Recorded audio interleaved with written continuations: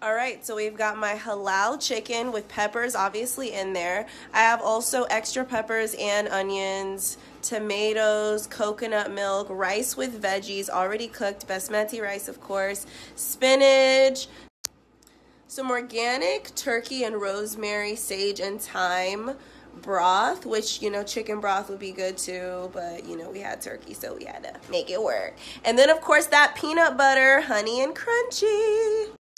So to start things off, I've got my chicken sizzling in that olive oil. We put the onions, we've got the peppers going, and side note, one thing I forgot to add, sweet potatoes. We're going to add some sweet potatoes to this soup. It's going to give it a nice, sweet, healthy taste. And don't worry about the skin because the skin is actually one of the healthiest parts of the vegetable. Hey.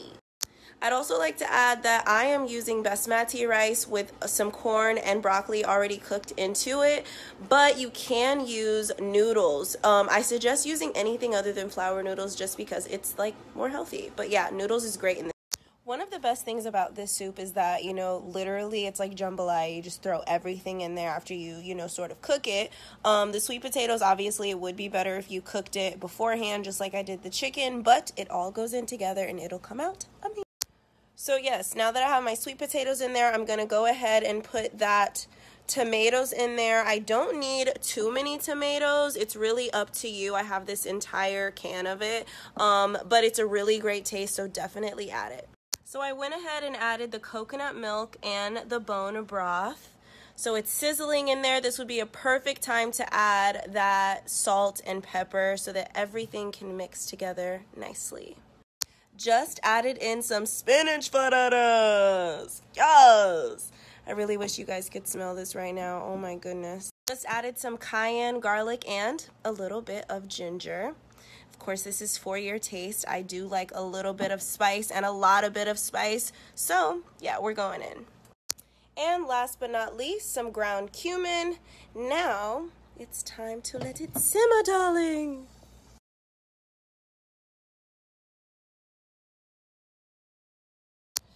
All right, now that everything is cooked and ready to go, it is time to bring in that rice. And now for the grand finale. The reason we came here today, the reason we're living our best life, it's the peanut butter.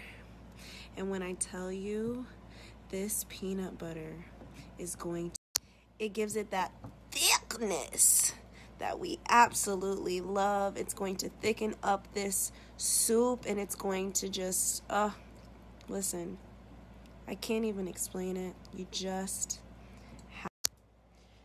have to try it. Now, you don't have to put the whole bottle in there. I made so much that I probably will, but it's one of those things where you need to taste it and then you'll be able to see. But oh my goodness, I cannot wait to try this. God is so good. Yes, she filled the bowl up to the top. Ooh, thank you, God.